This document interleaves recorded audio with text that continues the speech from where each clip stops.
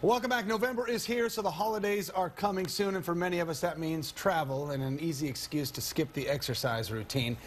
Not so fast. Cody Butler is here from HEAT Bootcamp. A few things to show you how to help keep the exercise going on the road and stay into your plan. If you've got the exercise routine and have gone to the trouble of getting your routine down, you don't want to blow it once you travel and go see family, right? That's right. With Thanksgiving and Christmas around the corner, it's the time that many Americans curb their exercise time in exchange for holiday parties, food, and family time. Okay, but you got a solution, right? I have a simple solution on how to keep you fit while you can still enjoy all the holiday festivities. All right. So I don't know about your family, but when I go home, we like to play a lot of games. Yeah. We usually find ourselves around the card table playing a game of cards. So we've come up with a creative solution on how to get a great workout in just using a simple deck of cards. All right. So let's go through this. What we're going to do, a deck of cards has 52 cards and 4 suits. Sure. So we're going to assign an exercise to each suit. Okay. So I've chosen, for me, I'm going to do push-ups for hearts, I'm going to do burpees for spades, squats for diamonds, and clubs are going to be jumping jacks. Okay. My jokers are going to be a 1-minute rest, and aces are going to be 1 or 11.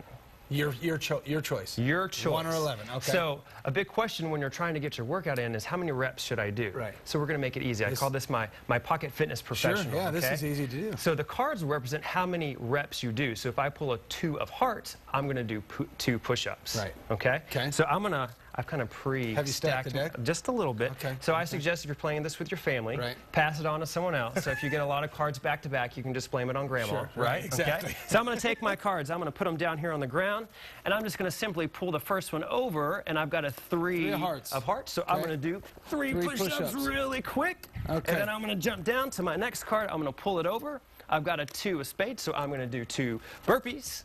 Rest time between these is minimal, right? It's going to be minimum. I'm just going to go all the way through my deck. You're going to go through 52 cards? I'm going to go through 52 cards. Not today, though. Okay. I pulled my jack of clubs. I'm going to jump into jumping jacks. 10. 10 of those. And then, joker, got my first break. Right. That's my rest break. How long? Okay. You can choose. So the good thing about the card game is you can assign the drills to each suit that will be matching to your fitness level. Right. And you can switch them up, too. It doesn't have to be the push-ups and the jumping jack. You can put maybe some lunges in or... Absolutely. You can throw in anything. And I brought some extra pieces of workout equipment. Yeah, let's talk about this. Traveling, you know, checking the bags in the airport and everything else. Easy way to get around that, right? Got to travel light. So I've got my handy ball here and my resistance band. You can get both of these pieces of equipment at any sporting goods storefront or $10. Right, sure. So they're pretty cheap.